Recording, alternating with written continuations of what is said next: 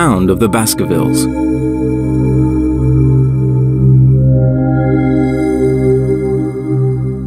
A dense white fog hung over the moor and it was drifting slowly in our direction.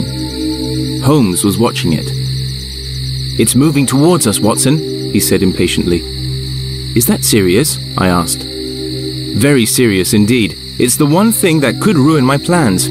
Our success and even Sir Henry's life may depend on his coming out of the house before the fog is over the path. In half an hour we won't be able to see our hands in front of us. Shall we move to higher ground?"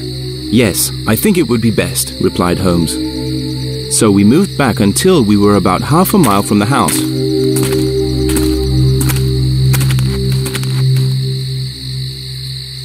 Suddenly, the sound of quick steps broke the silence of the moor. Through the fog came Sir Henry. He walked by quite close to us, but he didn't see us. Then we heard another sound coming from the white bank of fog. "Look out!" cried Holmes. "It's coming!" We stared into the fog, uncertain what horror was about to break from the heart of it. Then a dreadful shape sprung out from the shadows. It was an enormous coal-black hound. Fire burst from its open mouth and its eyes were burning in the darkness. With long bounds, the huge creature was leaping down the track, following our friend.